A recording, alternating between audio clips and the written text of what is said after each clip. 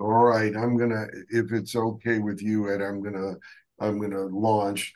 And so I'm thrilled to have Ed back, but Ed is not just back. The two or three most important things that I've got to say about Professor Ed Lein is that he's a professor in the Department of Neurological Surgery.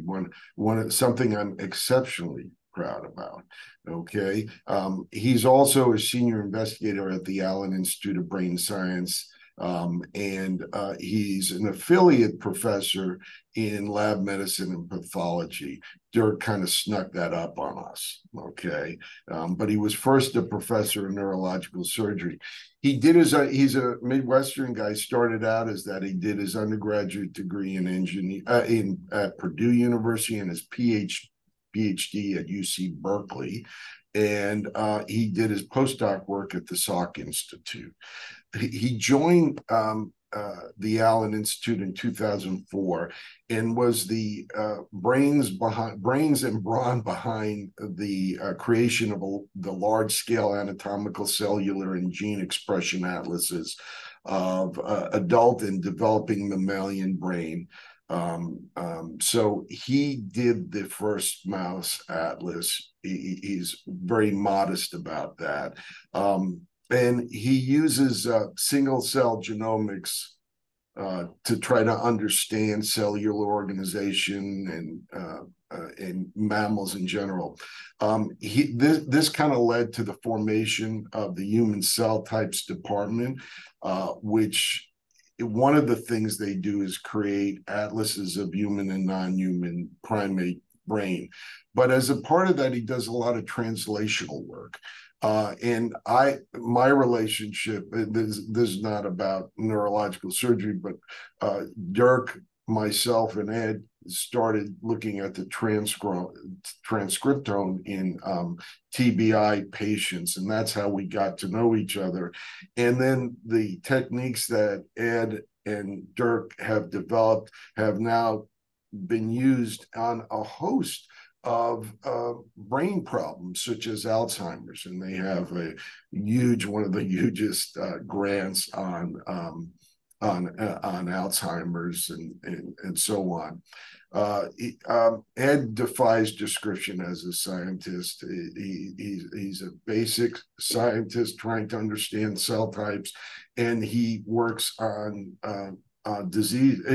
Initially not, but now he is pioneering the pathway for using these single cell sorts of approaches to understanding disease states.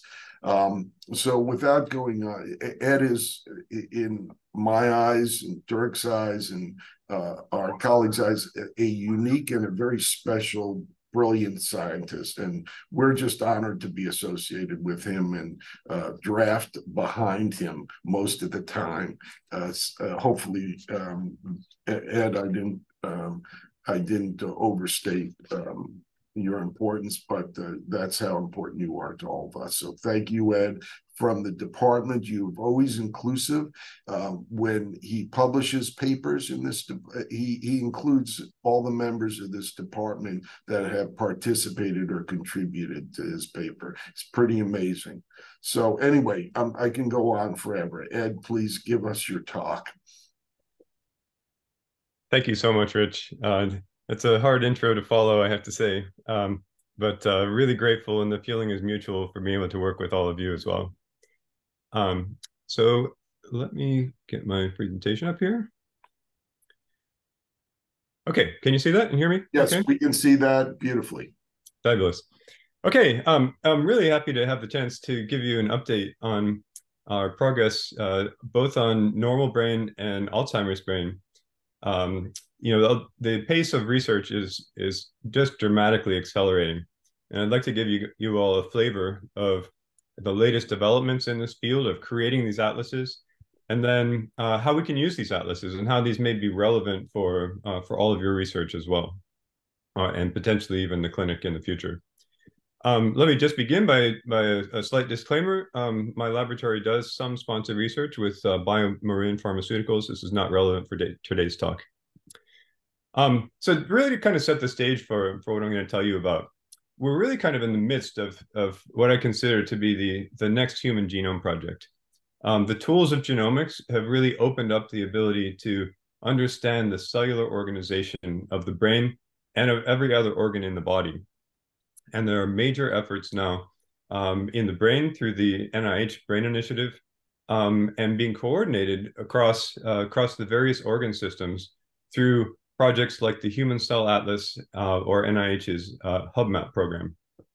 And really, this is a testament to the power of these genomic technologies, single cell technologies, to be able to describe the cellular complexity of very complex systems and to do it with a common language that works across different organ systems. So by using genes as the metric for defining cell types, you can speak the same language with a cell in the heart or the liver or the brain.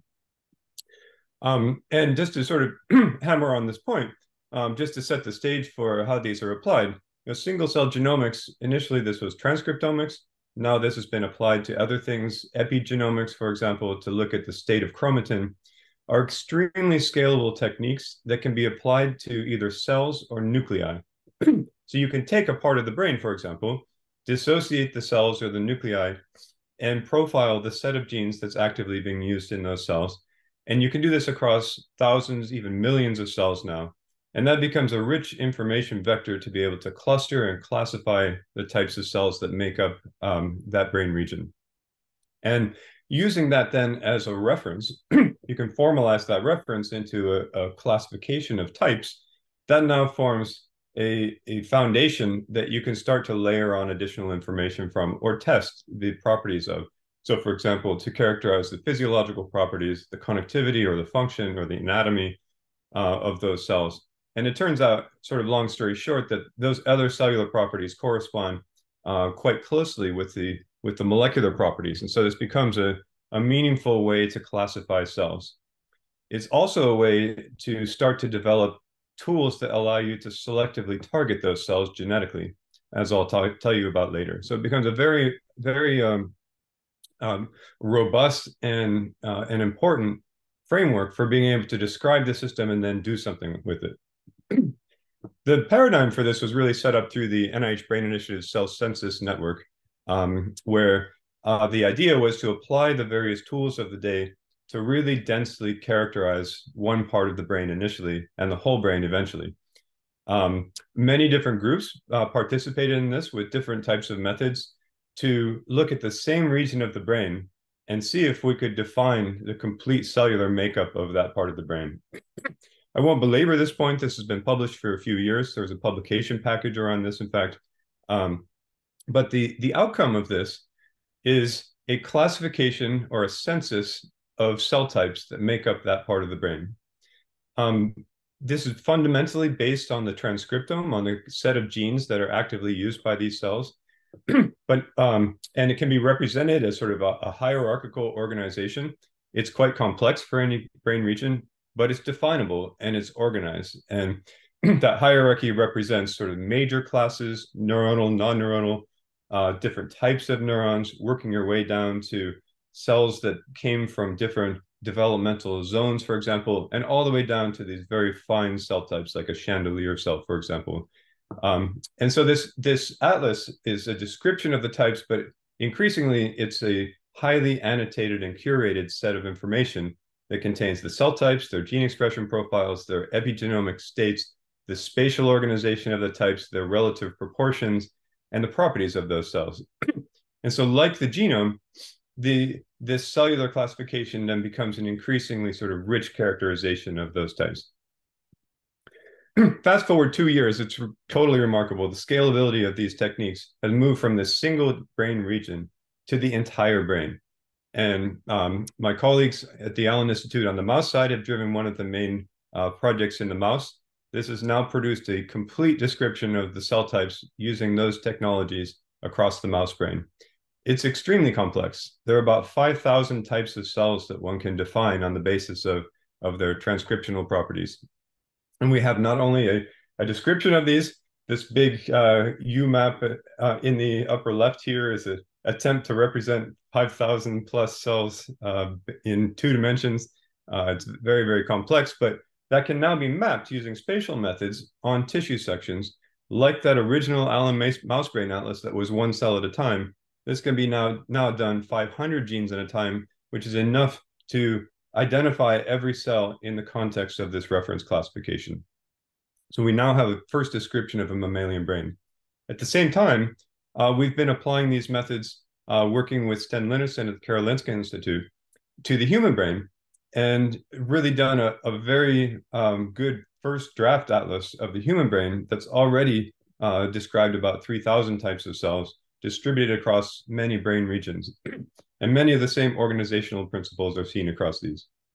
So in just a very short amount of time, sort of moving from targeted descriptions, methods development to large-scale application to get these whole brain atlases. I really want to emphasize how important it has been to work with all of you at the University of Washington, other colleagues at the Swedish hospital, to have access to these extremely high quality tissues, both on the postmortem preparation side with Dirk, and on the neurosurgical resection side, as I'll be illustrating over the talk, how we can use these and how it's really opened up new fields of basic human neuroscience and eventually translational science. It's been totally essential. I'm incredibly grateful for all of you for working on that. And just to really sort of illustrate this work in the Brain Initiative Cell Census Network has resulted in a whole suite of publications. And there's actually a publication package in the works, but I wanted to highlight that there are 8 papers that the Allen Institute has been involved with. 5 of these have been fully driving and then collaborating with others who are sharing this tissue through Dirk, that we're reliant on these high quality human brain specimens and have led to extremely high profile work that's sort of pioneering this field to look at diversity of cell types across the brain, across a population of individuals, across species, using the surgical tissue to look at the properties of cells for the first time, and to look at other data modalities as well. And it really has brought the technologies of the model systems to their real application to human tissues. And so I really want to highlight that how important that's been, not just for the Seattle community, but really for basic human neuroscience as a whole. Okay, so we've now moved into the next phase of the Brain Initiative. The success of being able to do this on human tissues led to the next phase, which is really focused on human. And so the BICCN has become BICAN, the Brain Initiative Cell Atlas Network, another large-scale effort that is principally focused on human or non-human primate model organisms that are much closer at this point. And we're deeply involved with this, along with Dirk and other colleagues here at University of Washington as well. The project that we've proposed is really the Big Atlas project, and this is something the Allen Institute is particularly well suited to do because we've been doing this for many years, where we're really trying to see if we can handle the scale factor and create whole comprehensive brain atlases. So what I showed you earlier is a draft, but create whole brain atlases to take this comparative strategy as a really fundamental component of how we do this, because it allows us to map homologous structures or understand what's distinct or specialized about human, and do this in human, marmoset, and macaque, to use this suite of technologies that I've just described here of single-cell genomics, spatial methods, spatial transcriptomics, and then what I'll get to later is characterizing the cells in living tissues as well. And to take this to the next level of trying to connect different parts of the field and different scales, so we can link functional organization with this cellular and molecular organization. I'll come to how we're going to go about doing that. So the big goals of this project are to create these classifications across the entire brain. And we want to do this within each species, within human, macaque, marmoset, connecting to the mouse, but also across species, because it's really important to be able to compare human to model organisms. And we can do this quantitatively now with these data sets. So one is a classification. This is sort of the genome. The second is the spatial organization of the tissue organization, that we can use these spatial methods to now map these distributions so that we can understand what the basic organization is, which is also an important baseline for understanding what might go awry in disease. And then finally, to integrate all these things, to integrate function, cellular organization, molecular organization, into new spatial common coordinate frameworks, into spatial references that would allow functional imaging to be mapped in, to allow samples coming from all these different cellular analyses to all be in the same framework so that they can be compared. These are huge projects. And this project is only one of part of this Brain Initiative Cell Atlas network, but it's a very large one. That the methods, the goals that I've just described require a lot of different expertise. And so this is really kind of a new way of doing science, is to bring in all of these things into singular projects that people can all work together and bring their relative expertise to these much bigger goals. So we've got not only the team at the Allen Institute, also all of our close colleagues in this front at the University of Washington: Dirk Keen, Tom Grabowski, Christine McDonald, Kimmy DeMoto-Riley, Tim Brown, for example, and expertise in imaging, in macaque and marmoset brain research, in PatchSeq to sort of globalize this effort of characterizing living tissues, for example. So it's a big challenge. I really want to sort of highlight like how we're going to try to tackle these challenges. It is a huge scale factor to go from mouse to human. It's about 1,000 times bigger. We've got this new challenge of how to link the functional side to the cellular molecular side. And then when we get to characterizing the cell types, human brain has about 100 billion neurons, and as I described in the mouse, likely about 5,000 cell types. And so this becomes an extremely big challenge to think about how to characterize and add that information to a classification. So a couple of things to sort of help here. One is that a key thing that makes this even remotely feasible is that it turns out with these molecular techniques that we can really establish that there's a high degree of homology of the basic cellular organization across mammals.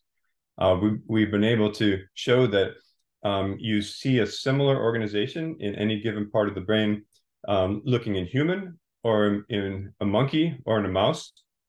You can quantitatively align these classifications based on conserved patterns of gene expression, and you can create a consensus classification. This is important for a number of different reasons. It allows us to infer properties that you can only measure in a model system, for example. It allows us to evaluate whether a given model system is a good model for a human. But pragmatically here, it's a target that we can try to match as we're sampling the human brain. It becomes a sampling problem to try to match. If we see complexity in the mouse that we haven't seen in the human, we've most likely missed something and can resample that. Still, a large brain, so we have to have sampling strategies to make this feasible. One of these is to guide based on atlases. And those atlases are both sort of structural atlases that we understand the cytoarchitecture and the makeup of nuclei, as well as atlases coming from the imaging space, where there's a very rich field of defining cortical parcellations in particular. We can use this as the sort of driving force for how we build this atlas. The second idea is that we really want to use function as a guiding principle for how to sample. Ultimately, we're trying to understand what the cellular and molecular underpinnings of functional organization are. And to do that, we actually have to do this within a given animal where we can, or human, where we can measure the functional organization in that individual and then ask questions about what varies between different regions. This is important because there's enough individual variation between individuals that you can't accurately predict these things. You actually have to measure them. So this is a benefit of bringing in the comparative strategy that we can actually do that. And then finally, once we have this classification, then that can drive the downstream elements of characterizing those things. So if we have a molecular classification, we can use that to derive genes that can discriminate among the cell types and map those in space. We can use that classification as a guide to begin using functional characterizations of individual cells to characterize those cells. So a little bit more detail. For the human side, we're intending to use as the primary way to approach the cortex, the parcellation that's come from the work of David Van Essen and Matt Glasser through the Human Connectome project. This was a multimodal imaging project that ultimately has led to a parcellation scheme that seems to be very robust across individuals. And so we want to be able to use that to drive the sampling of characterizing these different regions. Now, bringing the monkey into this affords the opportunity to approach the functional parcellation that I was describing before. Vinrik Freiwald from Rockefeller University spent his career really trying to define where these different functional regions are in individual macaque monkeys. For example, face responsive regions can be mapped in individual monkeys, but they're variable enough between individuals that you can't predict where they are. So we want to be able to use an individual animal that's had its function characterized for a variety of different functions and behaviors, and then use that as the basis for a sampling strategy to really understand what the basis of these functional organizations are. And really, of course, we'd love to be doing this in human because this is the ultimate target. And so we have another effort within this project led by Nancy Canwisher at MIT to try to do the same thing in human, where we can start to think about regions subserving human-specific functions, such as language or speech perception, or even thinking about other people's thoughts. These are regions that can be defined with function-localizing stimuli in a human individual. And she had an example of being able to get a donor to volunteer in a terminal end-of-life situation to undergo a functional imaging battery to be able to map these before. So we're trying to take this on, and this is really the heroic work of Dirk and Kimmy DeMotto-Riley, Christine McDonald, Tim Brown, to try to set up a hospice program here in Seattle, where we could recruit donors in end-of-life situations to be willing to both undergo a function localizing set of stimuli with an MRI, and then donate their brains to this project. So this is a long-term sort of thing. But really, if we're going to understand these types of things, we have to be willing to try to push the boundaries on what we're doing in human neuroscience. We want to understand the organization behind functional organization of the human brain, and therefore downstream what might go wrong in disease. It's really important to try to achieve these things.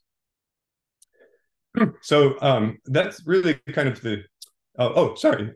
So these things have sort of, this is the plan of how we would get specimens and sampling plans, but it really sort of leaves open the problem of how will we actually do this?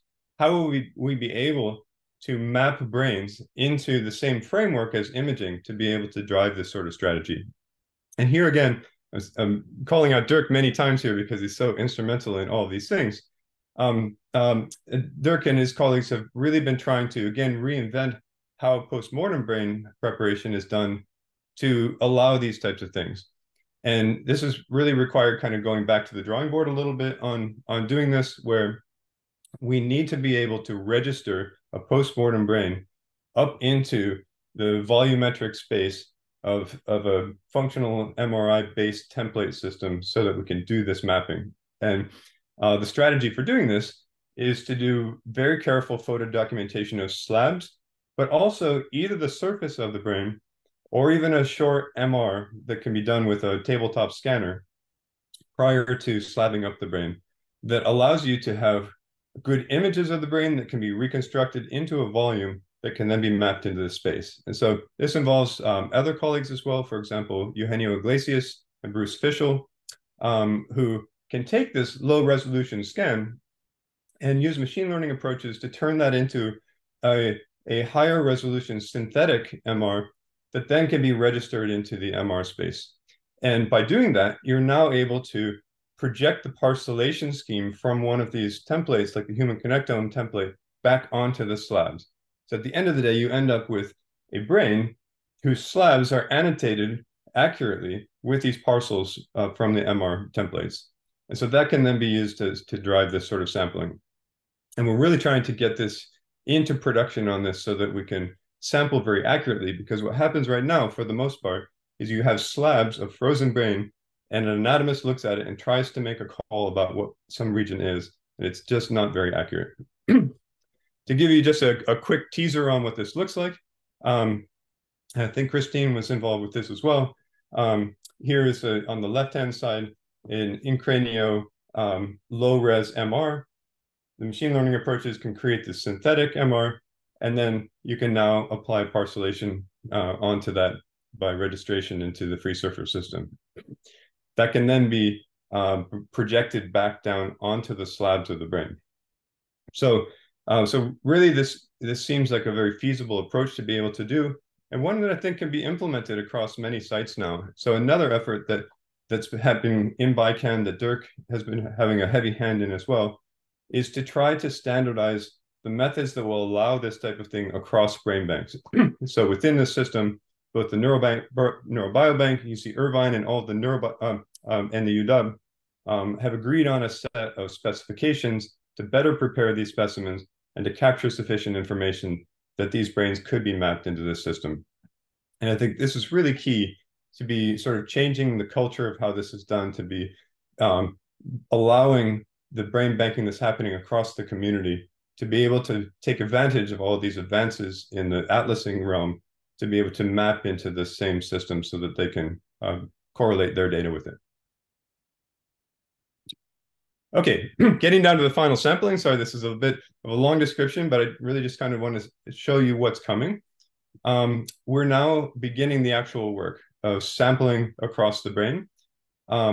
This involves a combination of using these sampling strategies I've just described in the cortex, sampling larger subcortical regions, and then when we get down into very complex deep brain structures, to actually capture everything, we end up actually cubing up the brain essentially. And so we need to cover the entire brain in order to capture all the cells. And then we can map those with a secondary technique, like a spatial technique. And the spatial techniques have really come a long way. They're now at the point where they can be applied, given sufficient resources, to large brains.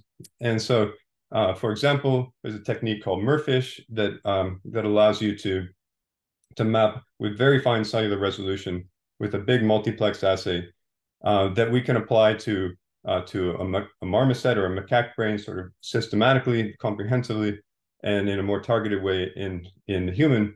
Where right now, the platform only allows something like a square centimeter of a thin section.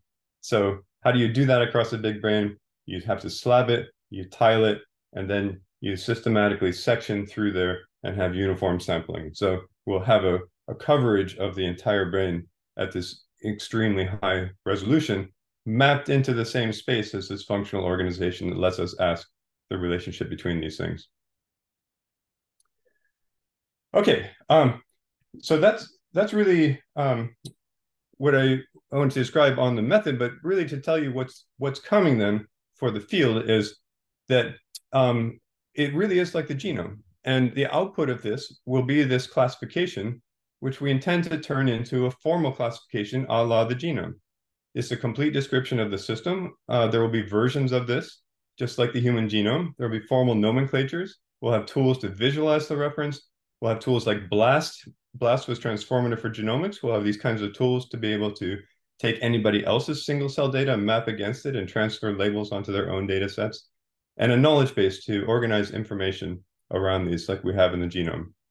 And I just want to end this part saying that this really is the aspiration, that this effort will create these foundational references, common coordinate frameworks, a formal cell classification that can serve the whole community. And the purpose of this is really not to serve just the genomics community, but to serve all aspects of this, the disease consortia, the imaging field, the cellular circuit and systems field, driving other big initiatives as well, and connecting with the rest of the body. Okay, I want to move now to things that one can do with this atlas. So it's nice to have this description, but one thing that came out of this atlas that I think was a little bit unexpected at the time is that we're able to mine these data to not only describe the cells and selective gene expression, but the regulatory machinery behind why there is cell type selective gene expression. It turns out that the technique of ATAC-seq is a method that looks at the state of the chromatin, and particularly regions of the chromatin that are accessible or open. Most DNA is bound up tightly in the nucleus and it's not accessible in any given cell, but parts of it are open, and those tend to be the active regions, either genes that are being actively used or regulatory domains responsible for regulating those genes or turning on those genes. With these single cell data now, it turns out that you can map at the level of cell types, and you can look for putative regulatory domains, which are regions of the chromatin that are open only in certain kinds of cells. And so imagine now, we have the entire brain reference with this kind of data for every kind of cell. And so we can mine these data now, identify these putative regulatory elements, and we can start to test them and see whether they're actually regulatory elements. We built a system now for being able to take these, package them into a virus, into an AAV, the same type of AAV that's in wide use in gene therapy, test these in a mouse, and then if they're really functional and give interesting or useful patterns, we can then move into primates and test them, or even in human.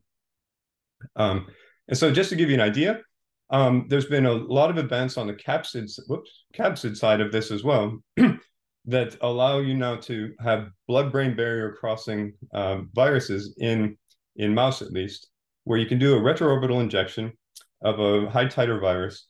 It gets all across the brain, it transduces most of the cells, and now whether a gene is turned on is solely under the control of these regulatory elements, which I'll call enhancers here. They're distal regulatory elements or enhancers. So here are a few examples of this. On the left is a pan-neuronal. So you can see like basically every cell gets transduced and turns on in the context of a pan-neuronal enhancer. In the middle, now we go to just forebrain GABAergic cells. So every cell got transduced. The gene is only turned on in that. And you can start to get to very, very specific patterns. Here's just CA2 pyramidal cells in one of these examples. So just to sort of make a long story short here, this seems to work really broadly, and we can now use our knowledge of the cellular architecture to systematically create tools to target these different kinds of cells. To give you an idea of this, here is a set of tools for the striatum, where a lot is known about the different cellular circuit components. There are medium spiny neurons that are either part of the direct pathway or the indirect pathway. There are various types of inhibitory neurons, cholinergic or somatostatin or parvalbumin. We can derive tools to selectively target any one of these components alone. These can then be combined if we'd like, for example. And the specificity with these is just remarkable. In many cases, the enhancers are way more sensitive and selective than a gene. So genes would tend to be a bit promiscuous, but these regulatory elements may be active only in a single kind of cell in the entire brain. So for example, this movie is showing just striatal expression based on one of these. So keep in mind, this is delivered by a virus that goes everywhere, but it's just restricted to the target. So we can improve these over nature.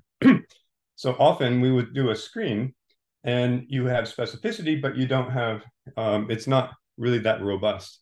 But it turns out that can be improved. We can optimize these things, most notably by concatemerizing them. You can put a bunch of copies together and improve their expression levels. Many of these work across species. And so we can take a human sequence, screen in a mouse, and then when we come back into a monkey, for example, very often that cellular specificity is preserved with those enhancers.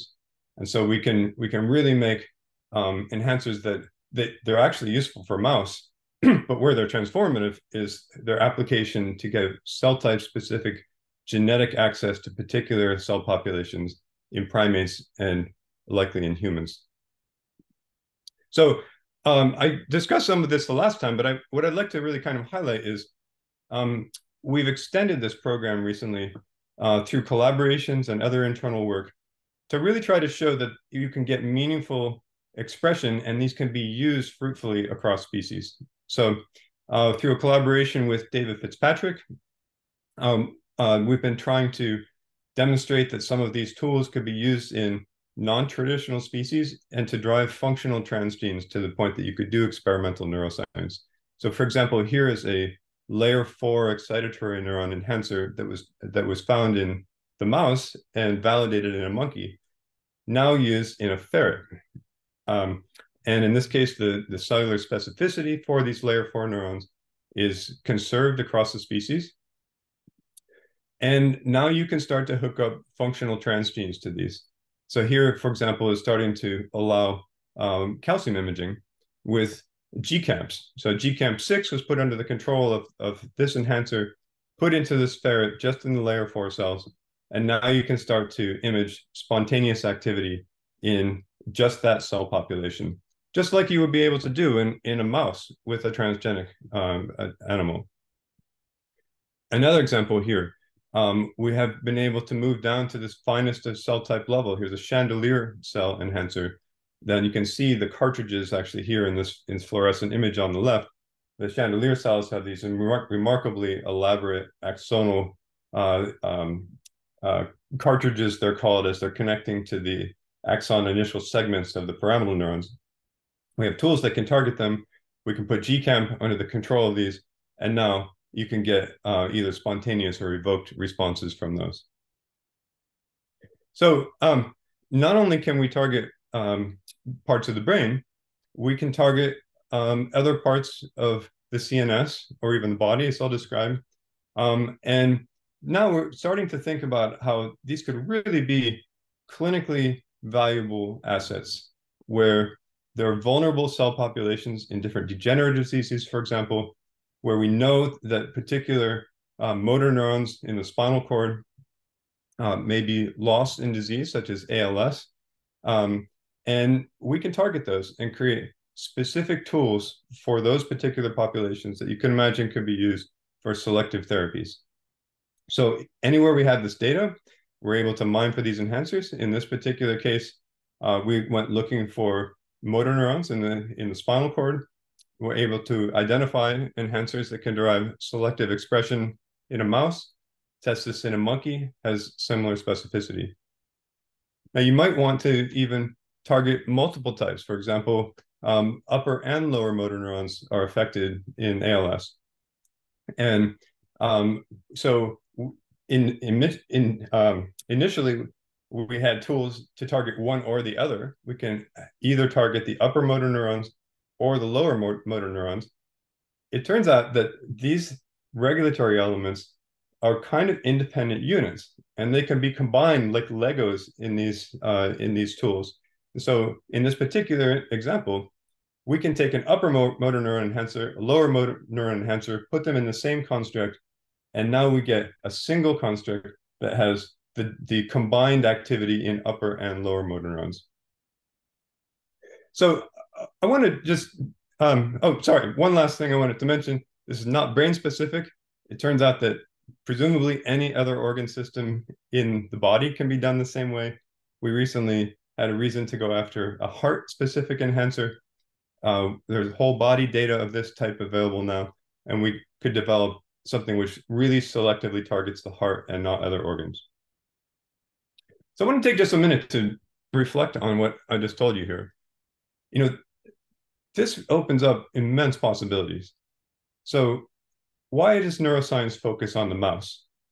It's because it's a genetically tractable system that many tools have been built around, and you can take advantage of all of those tools to do particular kinds of neuroscience. However, the state of the field is that we use the mouse for everything because it's the only available model system for doing it. If you have these tools, you can target the right model for the thing you're trying to study. You probably wouldn't study vision in a mouse. Mice don't really use vision that much. So you can pick the system that you want, and now you can use these tools at this fine circuit level sort of resolution with these types of tools. At the same time, these have obvious clinical implications for precision medicine. We can now target essentially any kind of cell in the brain or the body with these types of tools. And so you can imagine now that most of the gene therapy field, which uses these exact kinds of viruses, is non-specific gene replacement at the moment. And this leads to all sorts of off-target effects. You have toxicity in the DRGs, in the liver, things like this. These are alleviated by having selective gene activation only in the kinds of cells that you want. So I just like to leave this as a promissory note, but something which directly comes from these atlases is that this is no longer a look but don't touch. This is now driving the development of tools for precision medicine. Okay, I'm just very briefly, I think I'm trying to cover too much here. These also have tools, applications in the basic science realm. We can now use these as part of our functional characterization of cell types. We have this technique of patch-seq. Patch-seq is patch clamp physiology combined with sequencing of the cells. This is a way to annotate the cells in these molecular classifications. And this has really been work that has been essentially driven by collaboration with all of our colleagues here. Also, we've been doing this as a collaboration globally with others in the community that can have access to human neurosurgical tissues and do characterization of the basic properties of cells. I've shown this many times. We're able to take these surgical resections, do thin sections of the thin slabs of these. We can do this patch clamp technique, which allows us to get 3 data modalities: the physiological properties, the molecular or the morphological properties, and the molecular properties. And so we're really able to get down to this fine level of what these different kinds of cells are. This is now being expanded in this new Brain Initiative project to be a cross-species approach. And that's important because it's wonderful what we can do in a human, but it's fundamentally based limited to the cortex. And with the monkey, we can do this more reliably in any part of the brain. And this is work that's enabled by our access to tissues from the local National Primate Research Center. We've now expanded this consortium to bring in colleagues from the Baylor College of Medicine. They have access to tissue from the Southwest National Primate Research Center. And we're able to then really start to tackle systematically mapping across this molecular classification to add this information. Also want to mention we can use these tools now. So we can keep those tissues alive in culture long enough to be able to apply these viruses and selectively label different kinds of cells that allow us to be very targeted in this analysis. Just to give you a quick idea, in the cortex, what initially seemed like a hopeless task, there are almost 50 types of GABAergic interneurons in the cortex. Over the span of a few years, working with tissue from all of you, and these viral tools that allow us to target the GABAergic cells, we've actually been able to get representation of all of one of these types in this reference. So when you have a target and you have the tools and you have the tissue, you can actually deal with this complexity. I also want to point out that this is really allowing us to do very pioneering research for types of cells that have really not been accessible without this kind of access. So for example, we have tools that allow more selective targeting than just GABAergic cells. We can go for VIP GABAergic neurons and start to characterize these bipolar neurons, various other kinds with this genetic targeting. We can target really specialized types of cells that are only found in human for now that we have the tools and we're ready. So for example, with a rare tissue from the cingulate cortex, we've been able to target the von Economo neurons and show that these are of a type of cell called layer 5 ET or deep projecting cells, and have some of the very first real characterizations of these highly specialized human-specific types of cells. The molecular classification is sort of driving where there are interesting things to look at. We've been looking across different parts of the cortex, and it turns out that in humans, the primary visual cortex is incredibly specialized. It's unlike every other part of the cortex. Of course, you can see this histologically. It turns out to be the case molecularly that there actually are different kinds of cells in primary visual cortex from all other regions of the cortex. And you can see this very, very clearly from the transcriptional data. And Ben Granum really provided a few remarkably unique cases of occipital cortex that contain some primary visual cortex. And we were ready to go, and we're able to do a lot with these. And this is sort of a message that I'd like to convey, that with these kinds of maps as the foundation, we can do a lot with these cases and really open up new areas that have never been possible in human. So in this particular case, these are the first ever V1 cases that have been available for these sorts of techniques.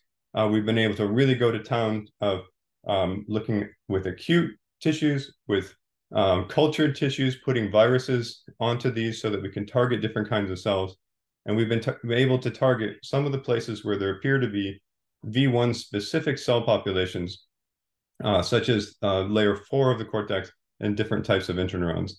So this is very much a work in progress that we're trying to analyze these, map against this reference, but really highlights how much there is to learn and what a good place we are in to be able to open up an understanding of the human brain with these types of techniques.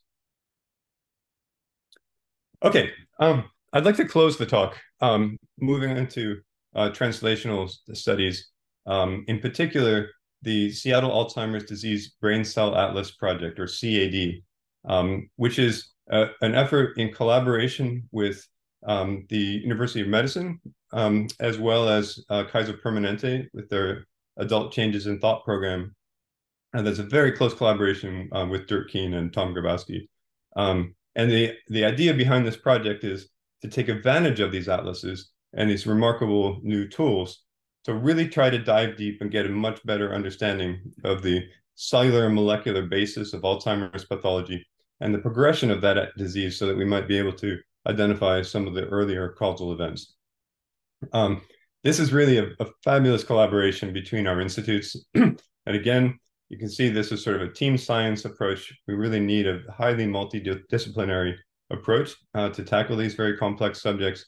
In this case, and many of our people at the Allen Institute have been involved in basic brain research, now applying their skills to Alzheimer's. And on the UW side, there are fabulous colleagues here, Dirk, Tom, Paul Crane, Christine McDonald, as well as colleagues at Kaiser. Eric Larson was really involved in the genesis of this project as well. So the idea behind this project was to bring these tools and to sort of marry a more traditional neuropath-based understanding of Alzheimer's pathology and progression with this new high-resolution molecular set of techniques and knowledge. And we can ask questions such as, what kinds of cells at this level of fine resolution are selectively vulnerable or affected in disease? Can we bring the tools of trajectory analysis to try to understand the progression of disease and thereby model what some of the earliest events are? And now understand what molecular things are perturbed, but in which populations. And so really get a much better idea of the targets where the action is that should be where we're looking in the disease, or they might actually present new targets such as for gene therapy, as I just described. The tools are there if we can identify the right targets. So at a glance, the sort of idea behind this effort is to systematically collect a set of data on a cohort of individuals. We've looked at about 84 individuals across the spectrum of pathology. And this is really sort of a key aspect, that this is not a case control approach. This is understanding that there is a progression of disease severity that can be seen in the amount of pathology.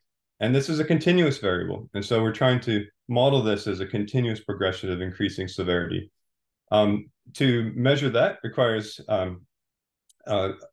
using immunohistochemistry for pathology-associated markers, such as A-beta, phospho-tau, and other markers. Then we take tissues at the Allen Institute and we profile them with these techniques of RNA-seq or ATAC-seq, or now the methods have been combined. And so the commercial product of this is called multi-ohm, that allows you to do both at the same time. And then finally, to bring these spatial methods on so that we can really understand what's happened at a fine tissue organization level. Where are the cells that are affected, and what are the relationships to one another? So this has been really very successful. Dirk and his colleagues have been able to institute a quantitative neuropathology where these image-based data sets are segmented and quantified using machine learning approaches to really capture the disease burden. And then we've been able to use that suite of quantitative pathology information to create or model a progression, a pseudo-progression of disease that really is modeling this disease severity or the burden of pathology, but is attempting to model that there is a continuous progression over time. And this seems to, this pseudo-trajectory corresponds quite well with cognitive scores and with more qualitative pathology staging. On the cell type side, we've now been able to take this enormous data set now of single cell transcriptomics or multiomics on this Alzheimer's cohort and map these against the reference. And not only have we been able to map against the reference, but we've been able to add to the reference because we have a much bigger data set. We have more coverage of things like non-neuronal cells. And it turns out that there are disease-specific states that can be defined, particularly for microglia or astrocytes. So this is an embellished AD-specific reference classification that captures that whole spectrum of cell types and states. And so this turns into, it's really quite complex. It's a resolution that we've never had before. about 140 types of cells can now be characterized in each one of these individuals, and we can see how they change as a function of disease. So one of the first questions that we can ask is, are there certain types of cells that are affected in disease or vulnerable in disease? And by vulnerable, I mean that there is a loss of those cells as a function of disease severity. And by affected, I mean there might be an increase in certain states of cells or relative proportions of cells that one would anticipate would happen sort of in non-neuronal cells. And what I'm showing here is now looking across this 139 cell types, on the left-hand side are the effect sizes of losses of certain kinds of cells. On the right-hand side, you see certain kinds of non-neuronal cells actually increase. As a function of either cognitive status or the AD&C criteria, which is more of a qualitative staging. Now, if we bring in this continuous pseudo trajectory that we've created, we see a similar thing, but the effect sizes get significantly larger. So accounting for the actual quantitative burden of pathology gives a much more robust effect. And what you can see is that many cell types are affected, but it's also quite selective. And in particular, certain kinds of the excitatory cells in the green excitatory neurons are affected. You can see this group. These correspond to the upper layer of supragranular cortical cells, or IT in the language of these cell types. On the more left-hand side, certain kinds of interneurons are also affected and selectively lost as a function of disease.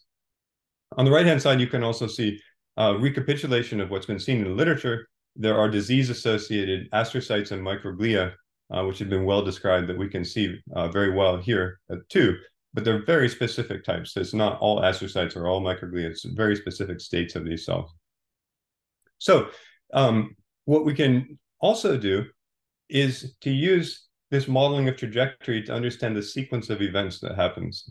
And here things start to get even more interesting. So for example, on the non-neuronal side, we see that the astrocytes and microglia are affected early, and they increase in their proportions over time, over increasing severity, sorry. On the neuronal side on the left, what I think was expected is this loss of the neurons, and so that these upper layer neurons are lost in this green bar, but it happens very late. And it turns out that the earlier events on the loss of cells is on the inhibitory neuron side, and particularly on the somatostatin interneuron side of things. So this is really quite an unexpected thing to see that the interneurons are affected first. And now we can bring our understanding of what these cell populations are to start to think about this more deeply. So it's not all somatostatin cells that are affected. In fact, there are somatostatin and parvalbumin cells that are affected, but it's specific types of those cells that are affected. And now we can tie into the knowledge base of the cell classification to show that it's very specific types of these cells. It's double bouquet cells, for example, that are really a primate-specific type of cell that are lost, certain kinds of basket cells. So I won't go into detail because I'm out of time here, but just to say that we can now really begin to interpret these cellular consequences at this level of resolution that one would see in a model organism. We can talk about things at the level of specific certain circuit components that are lost. And then finally, just to say that the spatial methods are adding a lot here as well. We're able to confirm these sorts of effects. We're able to show that the excitatory neurons and the inhibitory neurons that are lost are both in the upper layers of the cortex intermingled with one another. So this is probably a causal chain of events. You lose the inhibitory neurons, which provide inhibition onto the excitatory neurons. Ultimately, that's deleterious for the excitatory neurons, and they're lost too. So let me just close by saying that this was just the first brain region. This project is really trying to take advantage of this whole atlas now to be able to map trajectories across regions. Alzheimer's, of course, is a progressive disease, and we can map how things are changing over the full course of disease as they progress across the brain. So I just want to say at the end, all of these data that I've discussed are all public. They're all in resources. This is meant to be catalytic. So I'm showing you sort of ways to use the data, but it's all there for you to use as well. With that, I really like to acknowledge a bunch of people. It's very hard to acknowledge the group of people involved with this. All of my colleagues here in the department and in DLMP, very many colleagues with this new BICAM project, and of course our team at the Allen Institute and our funding support from NIMH, NIH, and other sources. And with that, I'll stop and thank you very much for your attention. That was amazing. We're all standing. There's a standing ovation. Trying to follow Ed, the breadth and depth of what you talked about. Let me start off with one question. You kind of covered it a little about, and I know it's very pedestrian, but I have to ask it anyway. When you're doing this, the single cell work, the sampling, how do you deal with the sampling error that occurs? I assume that there's a wide spectrum of, even in the same neurons, what you see. Yeah, so the benefit of these techniques is that you're measuring many, many cells of each type. And so the type of classification I've been telling you about, it at this level, things are pretty robust and they're discrete enough that you can map against them. Within each type, there's quite a bit of variation, and Yep. and often that's biologically meaningful variation. So we're actually looking for that, but it turns out that that is sort of relatively minor compared to this sort of typology, and so you can Okay. map to the types pretty robustly, and then then you have to interpret what the within type variation means. And that's complex. Sometimes it can be technical, sometimes it's biological, and sometimes what appears to be technical turns out to be biological. So well, I mentioned that in particular because something I didn't tell you about the Alzheimer's study is that a small set of the high path cases looked like they were low quality. So the QC was off, and we almost threw them out of the study. And then we realized, like, well, we should check against the clinical history of these individuals, which is a real advantage of working with these longitudinal studies. And it turns out that those ones that had particularly low quality had steeper cognitive decline late in life. Mm. And so it really actually looks like that low quality is this is a biological phenotype of disease. Like the cells are shutting down, and it turns out that they had lower gene detection. The chromatin state was more condensed. These are unhealthy cells, and so that's an example where there's variation, but it turns out to be biologically meaningful. Sometimes it's not. But. Yeah, that's very helpful. I didn't really, in each cell type, there's less variation than there is between the cell types. So that's great. That's what I was getting at. Thank you very much.